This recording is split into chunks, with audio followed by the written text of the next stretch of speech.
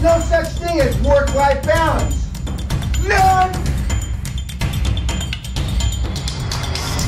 Hey cunts, don't forget to click the subscribe button. I asked you the question, what's the highest performance thing that you did in your life? Some of you just draw a line. I guess that means none, right? I guess. I don't know for sure. 0. One of you said nothing to talk about. Some of you put your advanced degrees. Some of you, I think one of you said being here.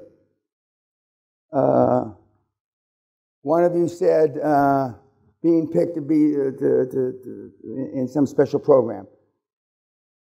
But if that's all you've done, you know your emotional bank account is built up through an educational degree. You know that 8 million people have that same degree. You know you have turned that not into one nickel. So even though you put it down, you realize it doesn't really mean that much. How many chartered accountants are there in Britain? Too many. That's the exact answer I would give. Too many. You have never, on purpose, tried to build up your emotional bank account.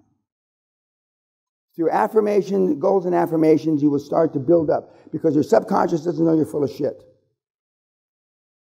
I see myself, that's not a good one. There's one of these posters shows me in the famous picture where I'm wearing a blazer, some riding pants and boots, and I've got a riding crop, and I'm standing there looking. That's what I saw myself as, being a country gentleman before I ever moved here. I saw myself. So when that came to fruition, it was like deja vu. I'd already been there. But I've directly or indirectly been working on my emotional bank account. That's why I went to expensive restaurants I couldn't afford. I wanted to see how the rich people acted. That's why I used to go to the airport and watch them get off Pan Am, fly from Paris or London to Los Angeles to see the rich people get off the planes. It's when I was still in university. That's why I used to go look at $1, $2, and $3 million houses in the early 70s, and that's a lot of fucking house.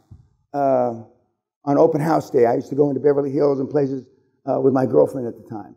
That's why I used to go to restaurants I couldn't afford. And I was directly and indirectly in that case, building up my emotional bank account. And now, this is the life I've led this life 35, 40 years now. So me going to the Carnegie Club for my birthday, even though I'd never been there, although I almost bought Skibo Castle right after I bought this castle, it was like deja vu. And if you look on the social media, I'm standing next to Andrew Carnegie's bust at the top of the staircase, or I'm standing next to his painting that's downstairs. And it's kind of full circle. This is not my retirement speech, kids. But anyway, it's kind of full circle because now I'm there, the guy that I modeled for almost all my life. Emotional bank account is significantly more important than your financial bank account. If your emotional bank accounts were full, you wouldn't be here.